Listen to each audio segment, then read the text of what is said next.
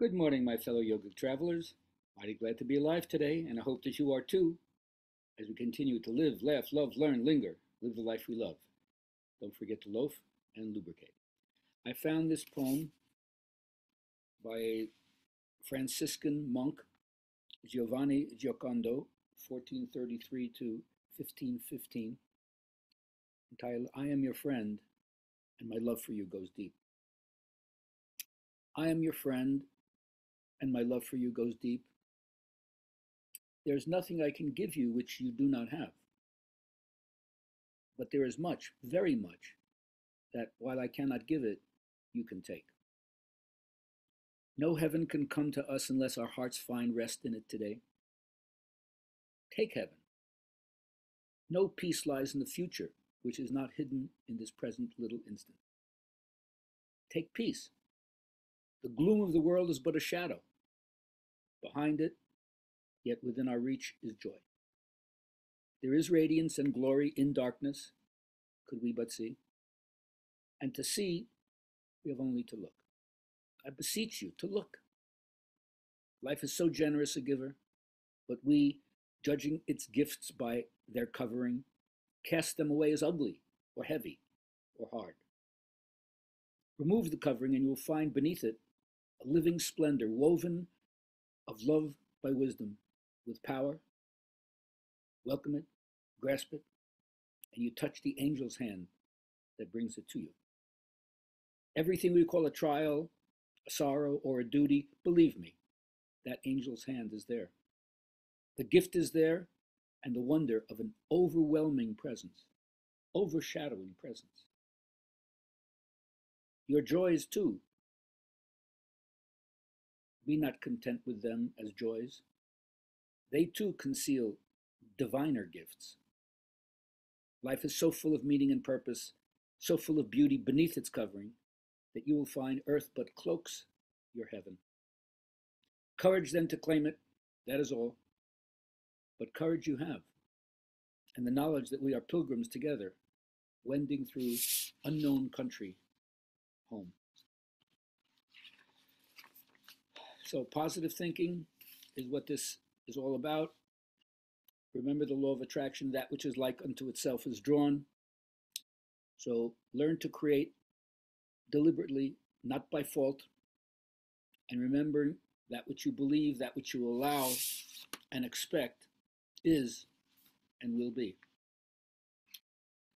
When I talk about awakening joy, or what I think of as genuine happiness, it's a feeling of openness and ease in the body.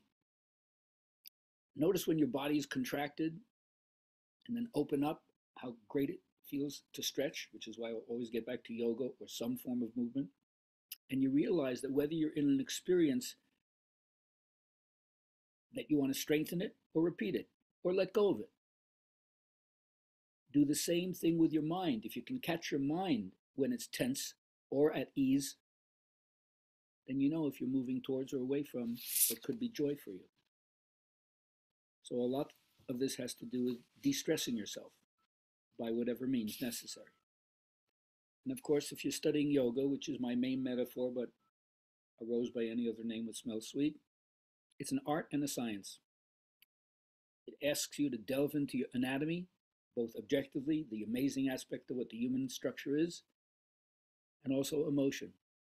Learn to recognize what you feel, because your emotions inform like the inner weather, and then your thoughts, your reasoning can know what to do with that.